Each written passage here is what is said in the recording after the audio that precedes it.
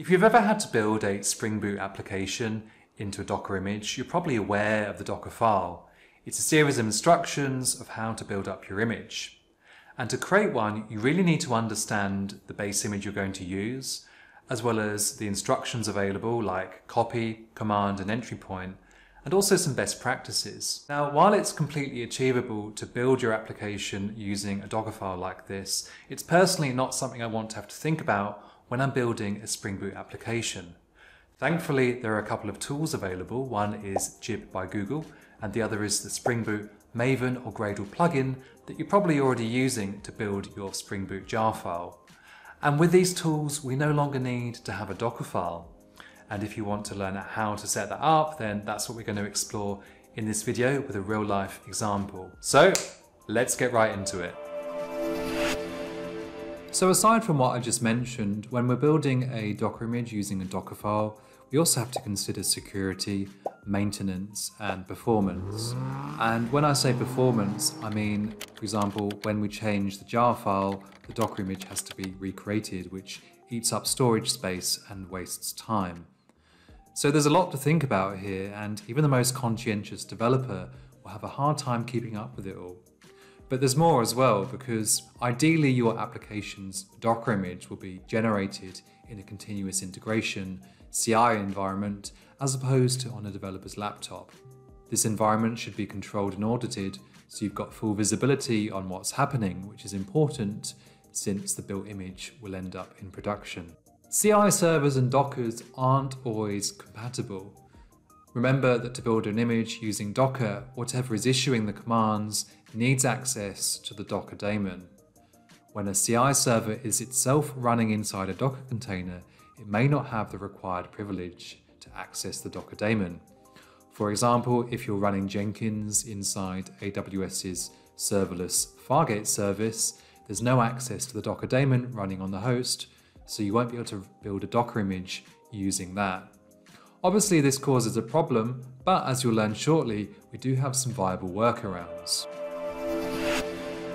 Just like the taste of an aged whiskey, Docker images consist of multiple layers.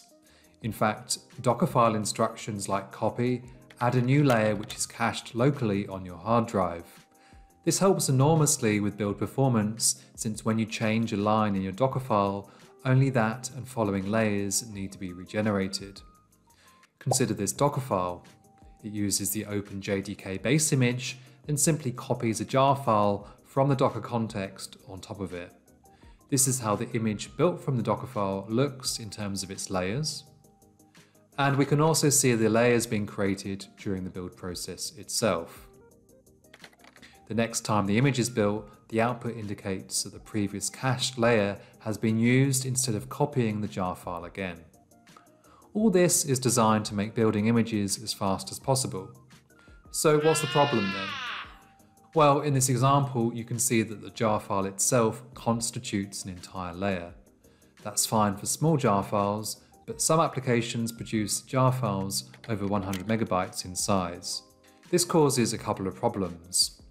First, every time the jar file changes, like when you change your application code or update a dependency, the entire layer has to be created. Each time that happens, that's another 100 megabytes of disk space used up. Secondly, there are lots of files inside the jar file that change infrequently. Copying all this data around slows down the build process. It would be better if the jar file contents itself consisted of multiple layers. That way, when one layer changed, not all the other layers would have to be rebuilt. Well, fortunately, someone over at Spring Boot HQ already thought of that.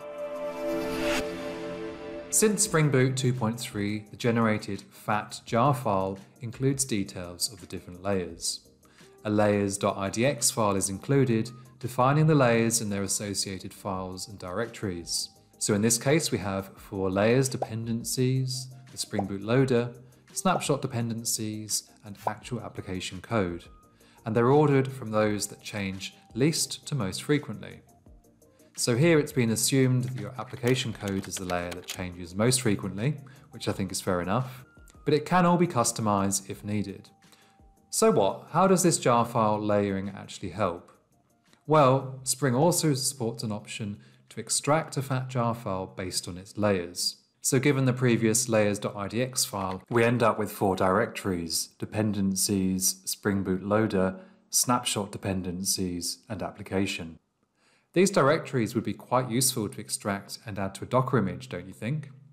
If that were done, we'd end up with multiple layers in our image, and changes to our application would result in streamlined image rebuilds.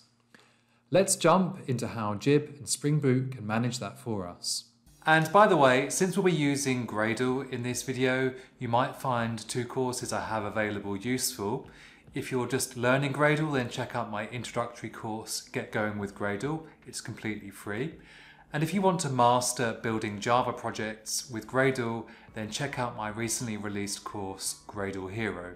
And you can find out more at learn.tomgregory.com. Back to the video. Jib is a tool specifically designed to generate Docker images from a jar file. Importantly, it creates a layered Docker image for you, saving on both time and disk storage. Plugins are available to run Jib within Gradle and Maven Java build tools. Let's look at an example using Gradle by taking the infamous Spring Boot API example project and getting it running inside a Docker image built by Jib. Apply the Jib Gradle plugin in a project's build.gradle file like this. Apply the following configuration. Since the project uses Java 17, we have to specify a base image other than the default Java 11. Based on a recent pull request I've seen, I expect future Jib releases to set the correct image version automatically. And we also need the jib.to.image, which is mandatory. We could set it to project.name, but in this case we'll pick a unique name to distinguish it from other images we'll build later. Given this configuration, we can execute the Jib Docker build task, which builds the image using the local Docker daemon. We can see the images available when we run Docker images. Awesome, let's go ahead and run the image as a container to make sure it's working. And the output shows the application has started up within the container. Cool. One of Jib's advantages is that it doesn't require Docker to build Docker images. How is that possible?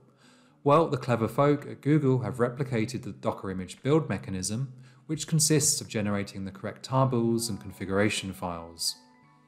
The distinct advantage of not using Docker is that it becomes possible to build images in environments where it's not possible to install Docker, such as continuous integration service as mentioned earlier. Jib lets you build the image in 2 ways when you're not using Docker.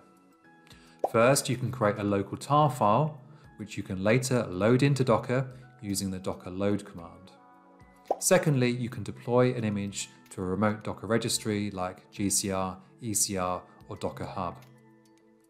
Since the second option is the most common in a CI environment, let's explore how it works with the Jib Gradle task to push an image to AWS's Elastic Container Registry, ECR.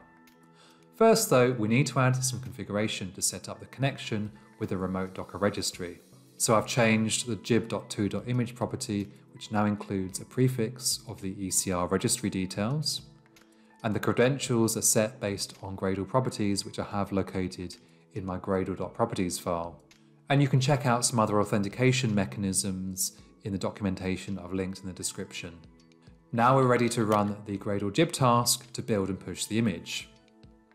In my case, from the AWS console, I can now see the image is available. Jib doesn't give much output during image build to prove the layering is working, but we can check it using the Docker history command. First though, we need to pull the Docker image so it's available to our Docker daemon. We can clearly see here that we have classes and dependencies layers, but this doesn't respect what's been defined in the layers.idx, but instead Jib uses its own approach to layering. The second way to build Docker images uses the Spring Boot Gradle plugin. Yes, that's the same plugin developers use to generate the fat jar using bootjar and run the application using the boot run task.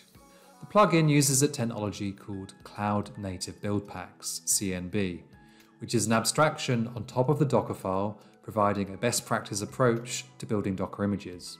Note that to use CNB though, we need access to a local Docker daemon, which might be problematic in some CI environments. No additional configuration is required to build the image, as the plugin by default uses the project's name and version for the image name. So we just need to run the boot build image Gradle task. Let's double check the image using Docker images. And once again, we can successfully run a container from that image. This plugin can also push an image to your Docker registry of choice. Let's set it up to publish to my private AWS ECR registry again. We set the image name to include details of the registry where we're publishing to. We set the publish option to true, and we provide a username and password to authenticate with the registry. And once again, these are properties set in my Gradle.properties file. With this in place, we run the boot build image task again, passing a -- publish image. Checking the AWS console verifies that the image has been successfully published. This time, during the build process, we get some helpful output in the console. We can clearly see the layers defined within the layers.idx file. What's more, we can see the effect of a change to our application. For example, if I change one of the dependency versions in build.gradle, when we build the image again, we get this output, which reflects changes to the dependencies layer and the application layer, which got recompiled. However, if I make a change to the application source code, when I rebuild the image, we see this output, which shows that only the application layer gets updated. Nice. So in summary, I think it's fair to say we no longer need to maintain a Dockerfile with our Spring Boot application, thanks to Jib and the Spring Boot Gradle plugin.